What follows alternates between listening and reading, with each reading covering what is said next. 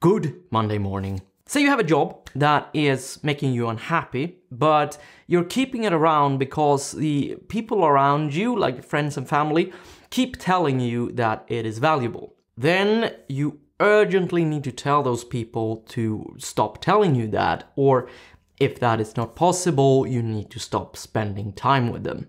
That is a topic of amusing that I would like to make today.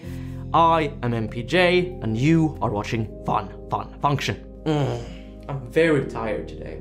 I have a feeling that this episode is going to be a little bit sleepy. I hope that's okay. 2 years back I made a video titled Losing Motivation. You can find it by clicking there. And a few days ago I got a comment on it that touched me. I got pretty emotional about it, and I would like to read it to you.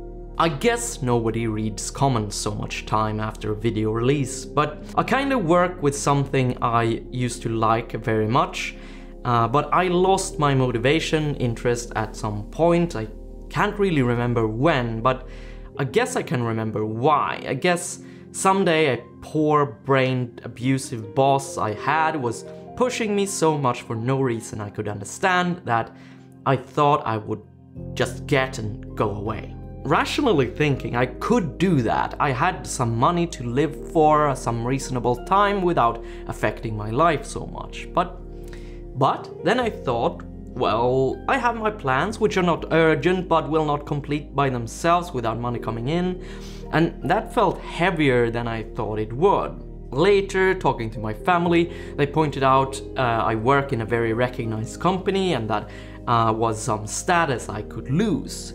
And I actually didn't and don't care, but as I talked to people, I realized that they felt that was important and maybe they were judging me. So this status thing started to get heavier too. Unemployed status would now feel like a very bad thing only those lazy jerks in school would feel comfortable with. I mean, I started other projects and this helped me keep holding on because I have an extra option to feel realized and competent. I feel I'm losing my time from 7 to 7 every workday. 7 to 7, that's long workdays. I would rather be at home getting more prepared for a bigger, harder challenge, which I actually feel I could face if I get some time to be prepared. About my other 12 hours, I take a couple for home stuff, 6 for sleep, 2 hours for commuting, which leaves me with 2 hours free every day. Which I know should use it better, but I feel so tired and so frustrated that I can't really make it useful.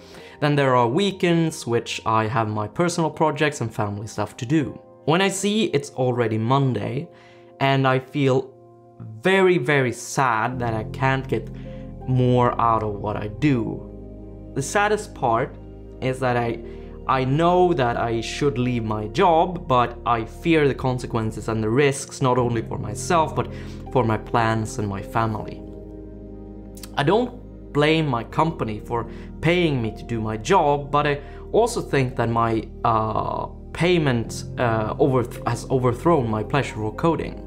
I guess it's that adult thing that we see our parents sad with and we can't really understand why until it happens to us. And I found this comment to be really heartbreaking.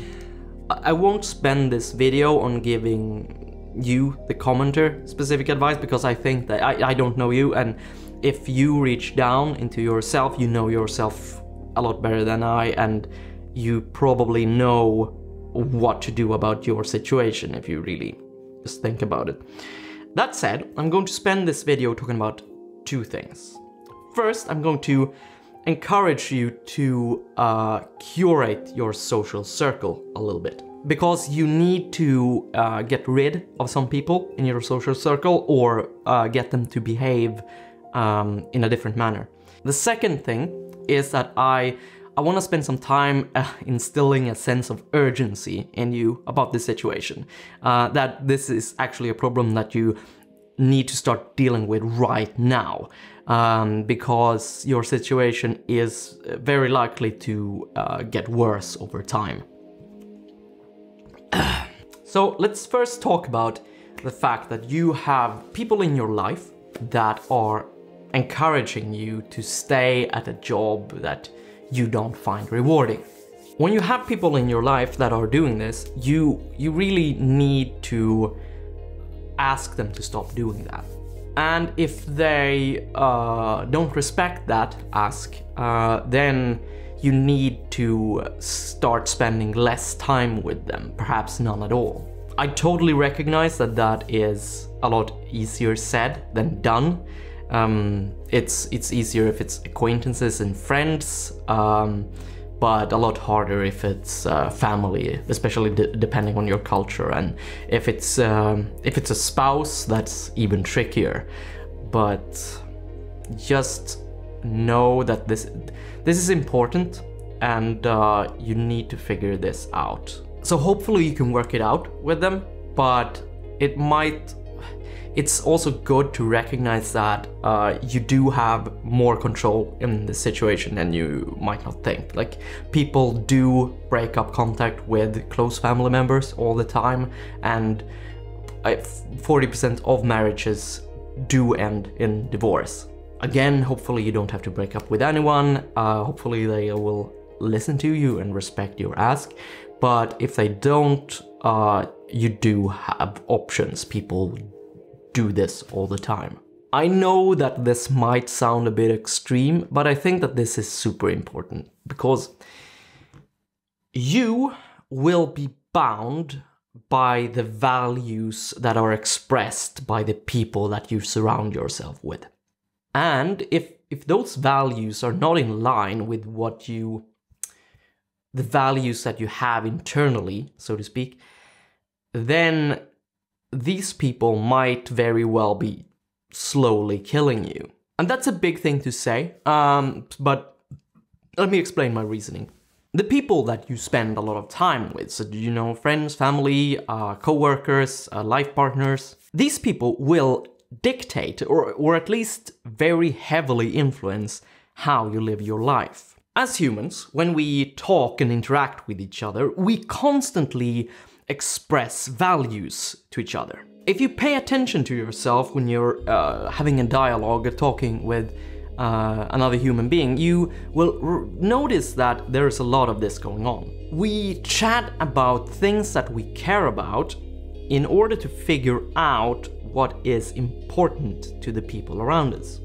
And it makes a lot of sense that we do this, because we want to behave in a way that makes us valuable and important to the people around us.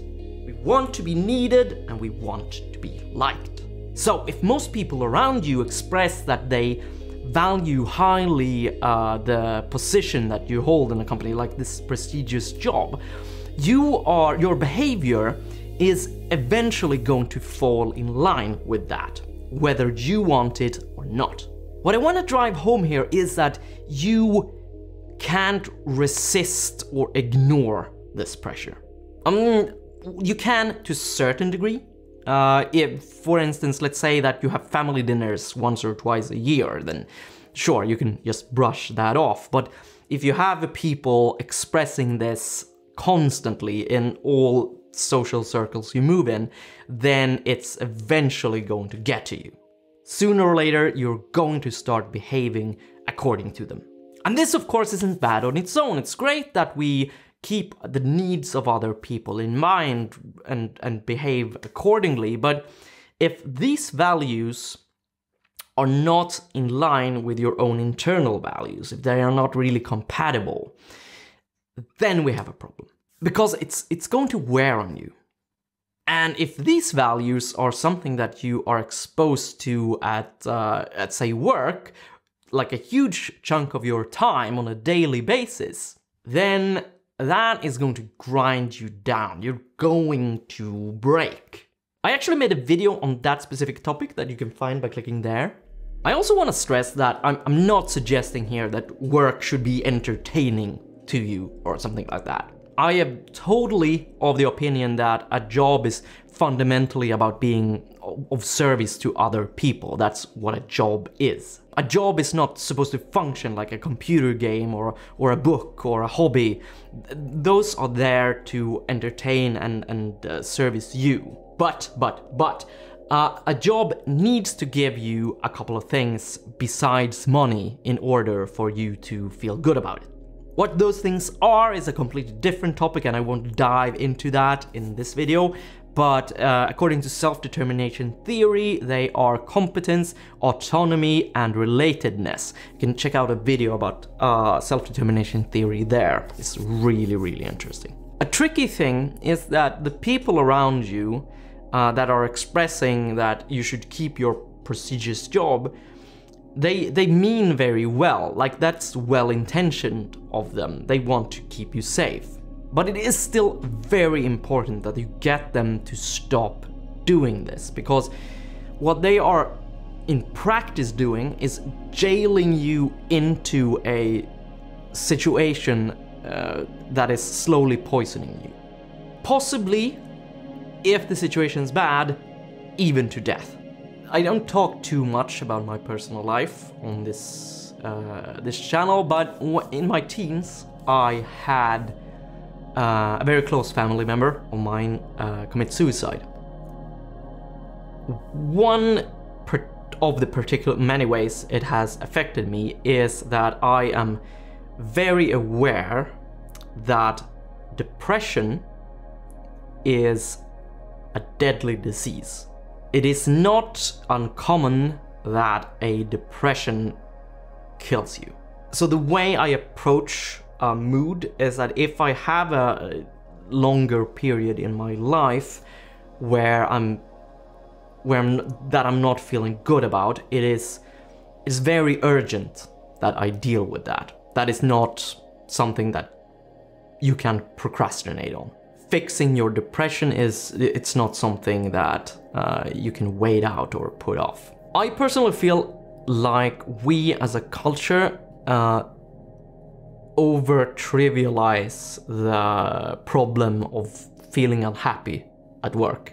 The way I personally see it, and almost all of the stuff in this video is my personal opinion, so keep that in mind, is that if you are unhappy at work for a long time, that is going to lead to depression, because your job, that's just too big a chunk of your time. And that depression, if left untreated, might very well kill you. So these people around you that are encouraging you to keep your prestigious job, they mean well. They're not sinister, they want to keep you safe. The way they view it is that if you have a good job, you can pay your bills, you can buy food, you're not going to be living on the street. And this is why it's so hard to ask them to stop or to stop spending time with them if that doesn't work. Because you know that they mean well, but you still really need to do that, because a well-paying and prestigious job is worth absolutely nothing if that job is slowly melting your mind. That's my thoughts on that. I hope it was useful to someone. If you have any thoughts on this, you can write a comment down below, or if you're a patron, you can check out this dedicated discussion thread for this episode on the Fun forum. If you are new to this channel, then welcome. You have just watched an episode of Fun Function. I release these every Monday morning, 0800 GMT. If you are forgetful, you can subscribe here so that you don't miss it, or you can just check out another episode right now by clicking here. I am MPJ. Until next Monday morning, stay curious.